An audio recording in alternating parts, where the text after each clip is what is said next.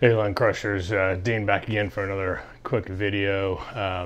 One of the things that, kind of traveling around and protecting your gear that's important is a good piece of, I guess, bow luggage. And there's some reviews out there on a few, but this is not going to be necessarily about the actual bow case as much as what I've found using them. You can find all the stats and prices or whatever you want to online. The two I'm going to look at today are the Lakewood and the Legend archery case. What I kind of liked about both of them, why I chose the one I wanted to roll with moving forward, and really the biggest differences. So it's just a real life review of me personally using it and letting you guys know what I thought about it. So the first one, like I said, is the Lakewood. The Lakewood comes in right about 250 bucks. You can get them in single or double, or one or two bows essentially. The nice thing about it is you can put your entire bow in the case with your quiver on. It's a carry case. You can kind of see it here. I've got the single bow. It's kind of like a sturdy nylon. It does come with a shoulder strap, but I can tell you that once you get your bow in here, and if you're like me, trying to stuff it full as much as you can, just to lessen your check bag or your bags you have to worry about the airlines losing, what have you. It's very rigid, so it did definitely protect my bow, all of my gear in it, but I still had to take an additional bag, obviously, with me. But inside, like I said, you can, it's got some dividers in there. You can fit your bow with your quiver, which is totally a really nice feature. It's a hard side. The other nice thing that it does come with is two additional, I don't know what you want to call them, little carrying cases. You can put your releases, broadheads, repair kit, whatever you want to. That fits down inside of it, as well as an arrow folder for you as well. So those features are really nice. Again, nice nylon, very protective. It worked great. The downside of it is, again, you got a shoulder strap or just your regular hand strap to carry. So, going through an airport, trying to take, what have you, in and out of the car, it does become quite cumbersome. And you can tell that I basically got tired of carrying it, and so I started pulling it. So it did finally kind of give way here. I believe now the new models, this is about 3 years old. The new models now, I think you can get a roller kit and attach it. I just didn't want to go that route. I discovered another company that fit my needs better, which is the Legend. And this is the Everlast 40 bow case.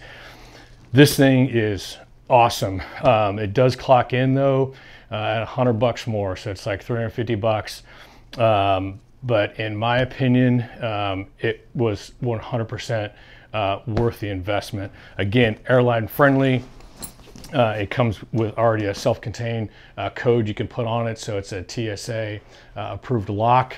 Again, even though it's a soft outer shell, it is quite rigid. So it protected my bow on a couple trips for elk season.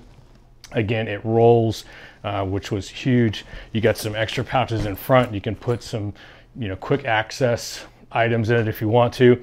The features on the inside, which were great, in my opinion. Again, the rollers are the key. You do get an arrow tube with it as well. It comes with it. It's not extra, which is a nice little feature.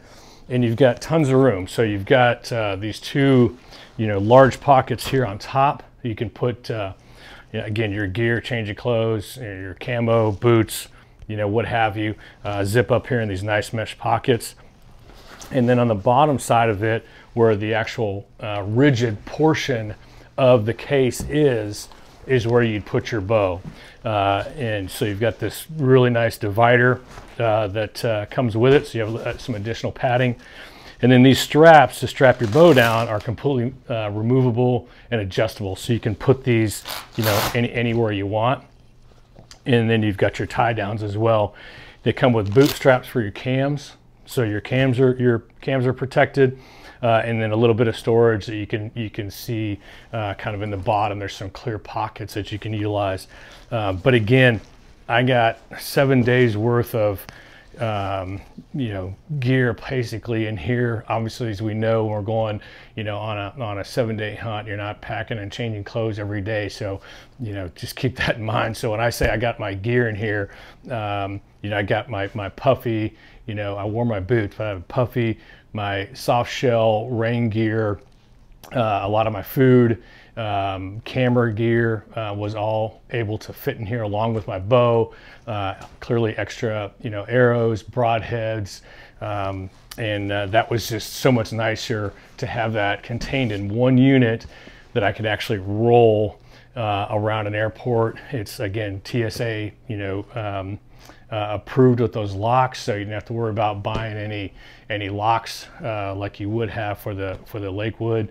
Again, great case. I'm not saying anything bad about it at all, but I think the design was not as friendly for somebody that's going to be traveling by air. In your truck, you know, back of your car, it's great. You slide it in, slide it out. No big deal going to the range. If you want to have it protected in, like I said, in the back of your truck, I think it worked really well. But for travel, I would definitely recommend the Legend.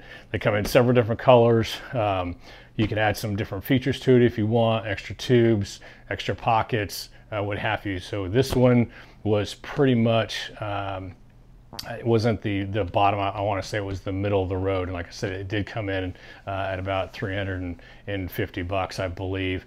Shipping was fast, and I literally just don't have any complaints about this bag for traveling with my bow. So that being said, if you have any questions about either of those products, just want to do again a quick review.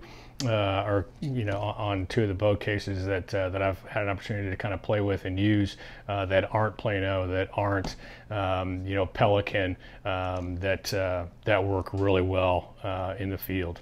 So again, thanks for watching, and as always, every day give excellence.